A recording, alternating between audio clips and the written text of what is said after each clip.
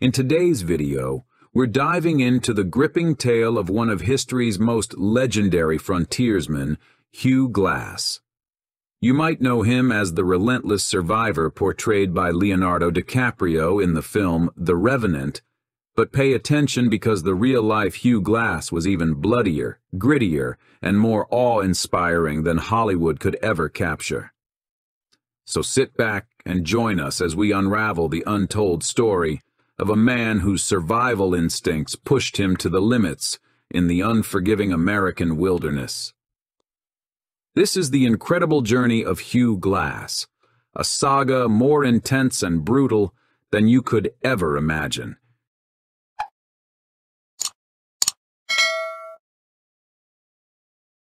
Early life. Hugh Glass was born in Pennsylvania to Irish parents who had emigrated from present-day Northern Ireland. The life of Glass before almost becoming bear food is not well documented, and, like the rest of his story, what we do know comes entirely from oral accounts. According to one legend, Glass may have left his family in Pennsylvania and taken on the role of a ship captain. Allegedly, the ship was attacked by pirates working under Jean Lafitte in 1819, and Glass joined their crew to avoid being murdered. He lived the pirate life for a year, allegedly murdering, kidnapping, and pillaging to stay alive. Along with another pirate, Glass escaped and journeyed towards St. Louis, carefully avoiding hostile tribes of Native Americans along the way. True or not, the tale supported Glass's eventual legend as an extremely hard-to-kill guy. In 1822, an appeal appeared in the Missouri Gazette and Public Advertiser, courtesy of General William Henry Ashley. The notice sought 100 men to embark on a journey up the Missouri River for a fur trading venture. Many of them, who later earned reputations as famous mountain men, joined the enterprise, including James Beckwourth, David Jackson, William Sublette, Jim Bridger, John S. Fitzgerald, James Kleiman, and Jedediah Smith. Together, these men and others formed the group known as Ashley's 100. Interestingly, Hugh Glass did not enlist in Ashley's company until the following year, when he ascended the Missouri River with Ashley. By June 1823, they met up with many of the men that had joined in 1822 and were attacked by Arikara warriors. During the skirmish, Glass was apparently shot in the leg, and the survivors retreated downstream and sent for help. Following an assault by the Arikara, Hugh Glass parted ways with William Ashley's expedition and aligned himself with Andrew Henry. Leading a force of 250 U.S. soldiers, Henry retaliated against the Arikara tribe. Henry's group then traveled towards the Yellowstone River but had to be vigilant for Arikara who wanted revenge. He issued strict orders to avoid unnecessary gunfire and emphasized the importance of group cohesion. Not one to follow orders when he had other ideas, Glass wandered off alone, either to hunt or gather berries, and encountered the angry bear that ruined his life. The bear charged at Glass, tearing into his flesh as he desperately sought refuge in a tree. He managed to get off an unsuccessful shot and stabbed at the bear with his knife. The bear slashed at him in return, causing deep wounds all over his body, including a large hole in his throat. As the brutal encounter unfolded, members of the group eventually arrived and successfully shot the bear dead. However, the irreversible damage to Glass had already been inflicted, marking a pivotal and harrowing moment in his life. The men were convinced Glass would not survive his injuries. Nevertheless, they carried Glass on a litter for 2 days, but doing so greatly slowed the pace of the group's travel. Henry asked for 2 volunteers to stay with Glass until he died and then bury him. When reportedly offered a payment of anywhere from 80 to 400, equal to 1,500 and 7,500 in 2017, John Fitzgerald and teenager Jim Bridger volunteered. The rest of the group left in a hurry while the two men waved fleas away from Glass's mangled body, supplied him with water and anxiously waited for him to stop breathing. Later, claiming that they were interrupted by attacking Arikara, the pair grabbed the rifle, knife, and other equipment belonging to Glass and took flight. Fitzgerald and Bridges later caught up with the party and incorrectly reported to Ashley that Glass had died. There is a debate whether Bridges was actually famed mountain man Jim Bridger. Glass survived his bear attack. Drifting in and out of consciousness after the bear attack, Hugh Glass managed to drink from a stream and eat berries. Slowly, he regained his strength and recovered to the point that he could move around.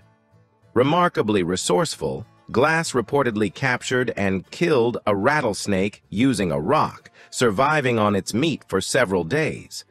Eventually, he was able to crawl and began making his way toward Fort Kiowa to track down John Fitzgerald and Jim Bridger, while some depictions in The Revenant attribute his actions to a thirst for revenge following the alleged killing of his son, whose existency remains unverified. Historians contend that Glass was primarily motivated by the desire to retrieve his firearm.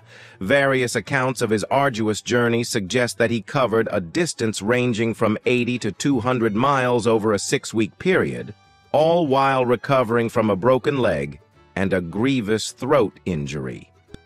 Glass screamed at a wolf pack. Stories about how Hugh Glass survived after he was abandoned vary greatly.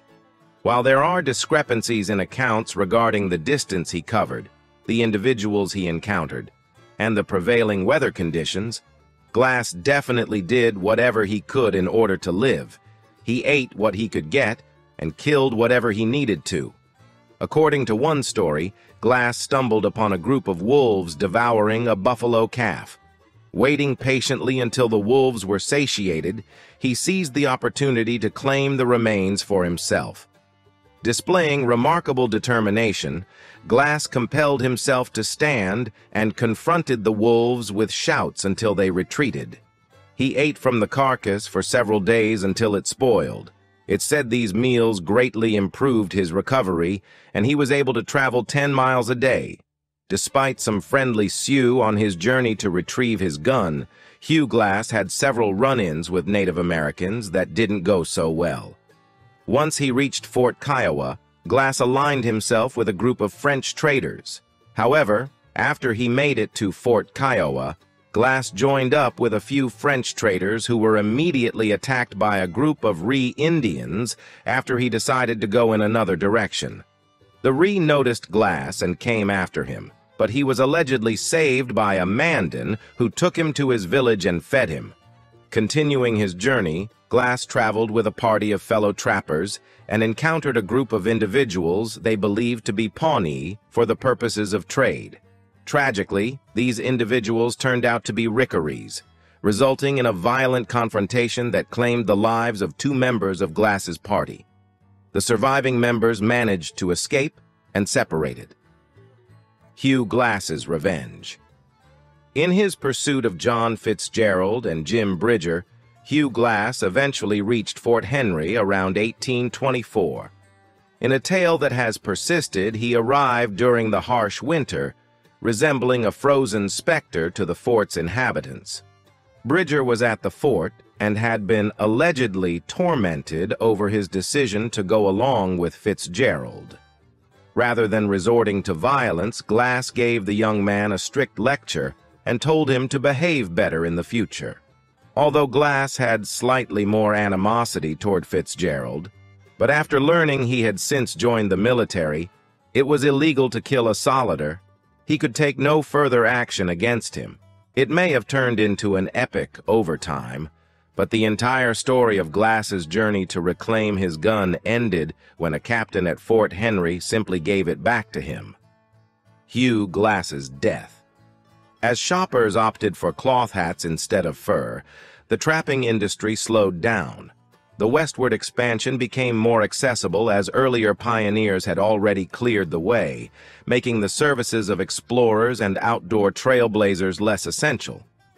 Despite the changing times, Hugh Glass persisted in his trapping endeavors until his final days. His last employment was with a company stationed at a fort near the Yellowstone and Bighorn Rivers. In 1833, Glass and some other trappers were walking across the frozen river when Arikara rode up and surrounded them. The Arikara subsequently carried out a brutal attack, killing Glass and his companions. A monument to Glass was placed near the site of his mauling on the southern shore of the present-day Shade Hill Reservoir in Perkins County, South Dakota, at the forks of the Grand River. The nearby Hugh Glass Lakeside Use area is a free state-managed campground and picnic area. In conclusion, delving into the real-life saga of Hugh Glass reveals a story even more gripping and bloodier than the cinematic portrayal in The Revenant. Glass's resilience, brave, and the harrowing challenges he faced paint a picture of a true frontier hero. Stay tuned for our next exploration into the untold stories of history's intriguing characters.